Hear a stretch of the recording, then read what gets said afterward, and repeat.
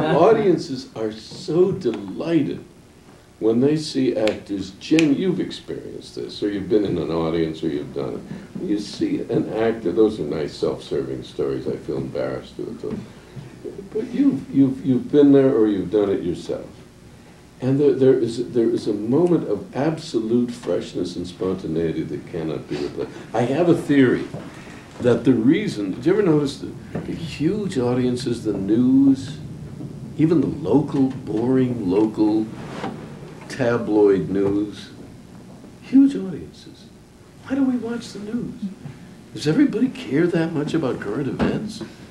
And in any case, they're kind of silly, the sports, you know what happened anyway, but you know, you want to watch a recap, you see something. But seriously, why do you think people watch the news? Anything can happen.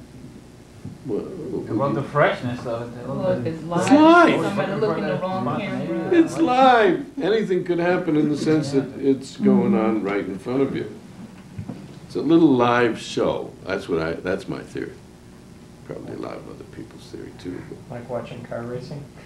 Waiting for the crash? Well, watching any sports. Watching any sports. They're live. You know, why is it not so much fun? You know, why don't we buy and watch, you know, a lot of people do, but why aren't there more sales of sporting events on tape? You know, watch the great final game of the World Series. What a game that was.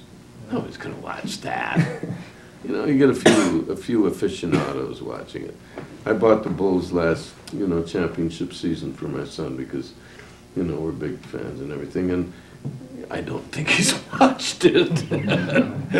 Yeah.